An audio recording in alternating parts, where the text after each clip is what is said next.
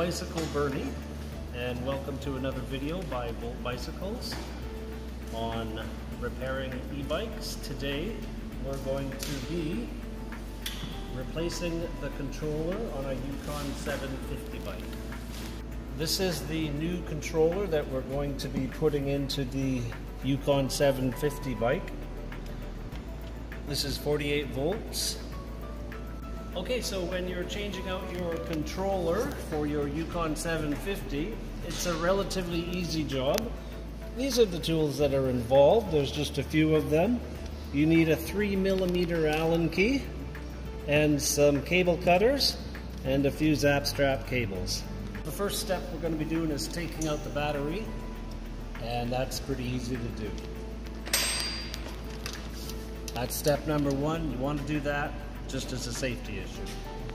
Okay, step number 3, you want to remove your velcro chainstay pad. So I'll just show you how that's done. I'm sure you already know how to do this on your bike. It's pretty straightforward. Just take the velcro off. There's a little cable, black cable under here. I don't know if the camera's going to pick it up right on top of my finger, but you want to cut that off too while you're there. So I'll just cut that. Most likely your bike will have this also. So we'll cut that. Make sure you don't cut into the cable. That would be a bit of a mistake, so just be careful on that. Okay. What you can also do when you're down here is disconnect these two cables right here, like so. Okay, the next step that we're going to be doing is cutting the zap straps. They're mostly located underneath the bicycle, so you're going to have to get your bike in a position where you can get access to this area here. We're going to cut the cables. Here's one. Cut the zap straps. There's one there. You can just discard them after you cut them. That's another one there. Once again, just be careful. You know, you don't want to cut your cables, your power cables or anything, so before you actually clip it, have a good look. And I think that was all of them for this bike. I think I'll just cut this one here. There you go, easy as that. The following step is to just gingerly or very carefully pull your power cables out from inside of the frame. You want to be careful on this. You don't want to aggressively yank them. Just be careful and ginger and take your time. They'll come out relatively easy, but sometimes they get a little finicky and you just want to be a little careful pulling them out.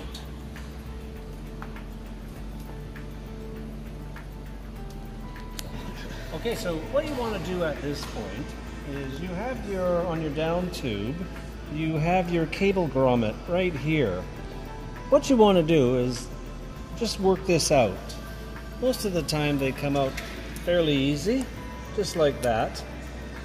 And then what you want to do, just to give yourself, the purpose of this is to give yourself just a little more slack on all of these cables here, so that when you are down here and you're pulling out the main cable, make sure you've slacked it up enough here.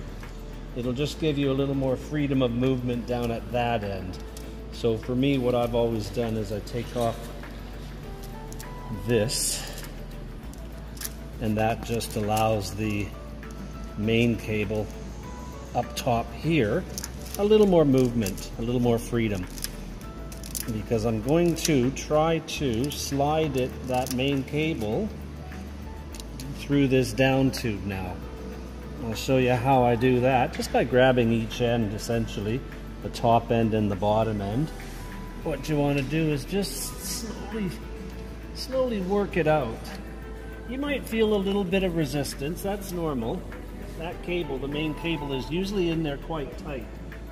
And sometimes you have to kind of slide it out maybe 6 inches or so, but here, this one comes out now. There it is there. You don't want to pull it much further than that. This is what you're looking for, the connections, and then just disconnect it like so.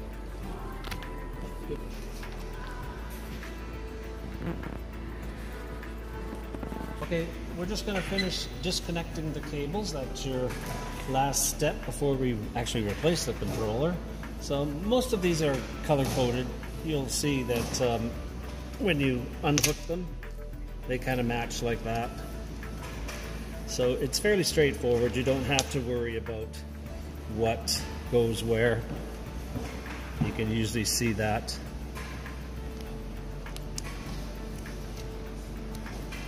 Like so, and then I believe that's it. Yes. Okay, so now we're ready to take out the controller. Okay, we're going to take the controller off the down tube. I use a 3mm Allen key. If you like, you can take the water bottle off. That'll give you a little more room here. But essentially, you just put your Allen key like so and undo the 6 bolts that are holding the controller in place.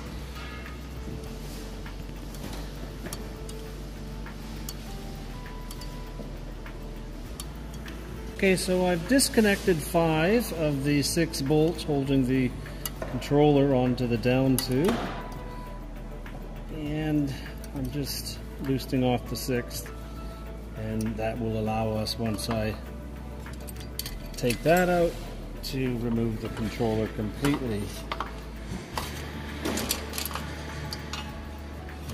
One more connection that was hiding, and there you go, the old controller.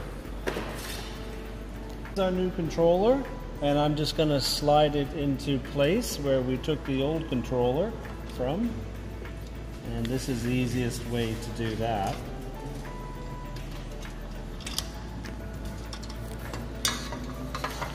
And then the next step, of course, would be to secure this with our 6 bolts. So I'll go ahead and do that, but we don't need to film that. So now we're going to hook up our cables, and they essentially go back the way you took them out. So you'll be able to visually see what goes where.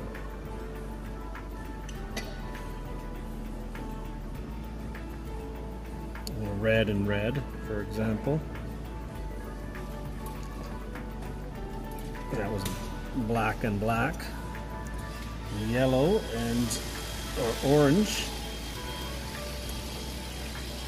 And orange. Right there.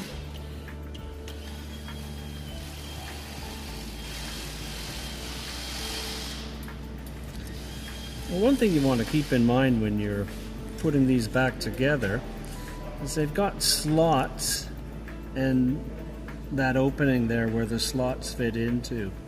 You want to make sure you line up those slots with the opening. That's very, very, very important. I can't stress that enough. So line it up, and then that will allow you to clip it together. Make sure those slots are lined up with the opening.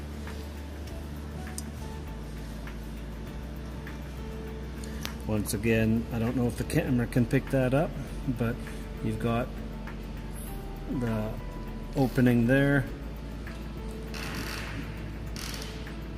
and the slot there, so we want to line that up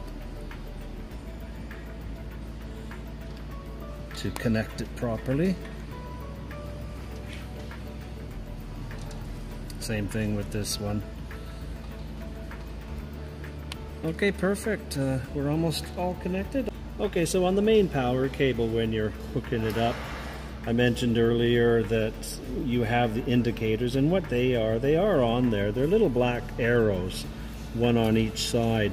I don't know if the camera can actually pick that up, but there's one there. You'll be able to see them with your eyes when you get to this point. You just want to make sure those are lined up together, and that once they're lined up, the arrows, then the cables will insert properly together. The next step is to put your cables that you brought out from the down tube. You want to slide them back into the frame cavity. I usually like to start with the main cable, and it'll go in nicely if you just kind of slowly work it up. Good, just like that. You don't need to go too far on that. And then these you can just tuck into place. Just kind of work them up slowly and gingerly.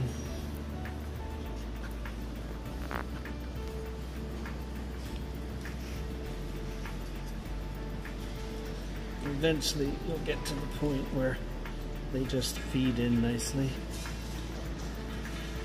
Just kind of wiggle them, slide them in.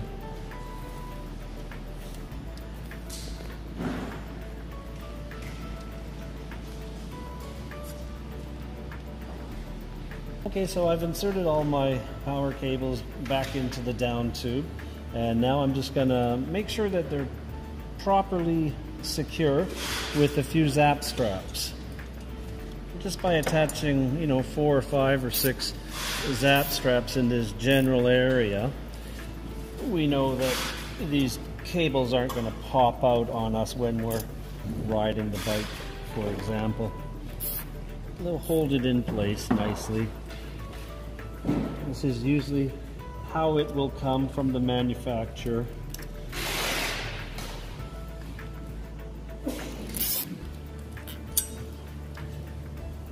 Got your cables in place, you want to just secure them again with a bunch of zap straps. You can see I've got a few zap straps. I'm just going to cut the zap straps now, just to give it a nice clean look and get them out of the way.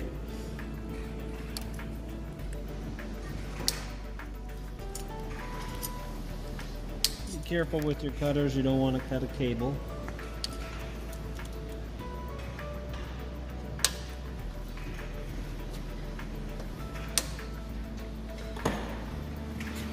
And then you want to remember to hook up your main cable here. Once again, they have an arrow right here and an arrow right here, but the arrows are made out of a black color, so they're kind of hard to see. So I marked it earlier for myself. Right there.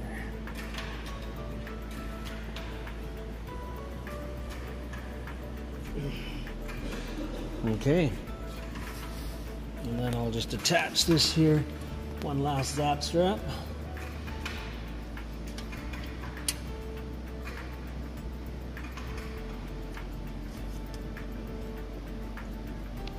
Just to secure this cable to the frame. And I'll cut that off and put on the velcro cover.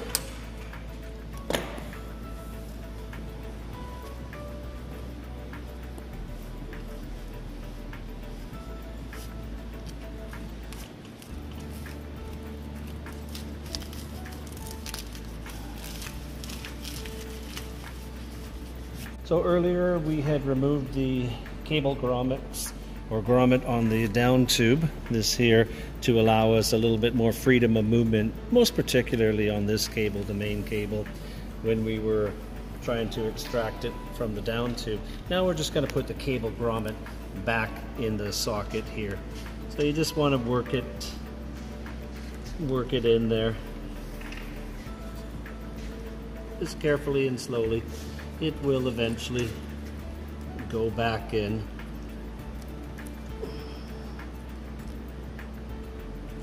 Sometimes it's a little tight, but that's okay. I think this one's already done there. And then the final thing is we took this off earlier, and you basically want to put it back just to make sure that your cables are properly secure. So I'll put that back, and I think that's the end of this particular project. I hope it was helpful, and thank you for watching this VoltBike video. If you liked the video, then press the like button. If we get 100 likes, George will buy me some ice cream. George is the guy that's doing the wonderful camera job. There you go. Just like so. Don't forget to press the like button, and thank you for watching this VoltBike video. That's VoltBike.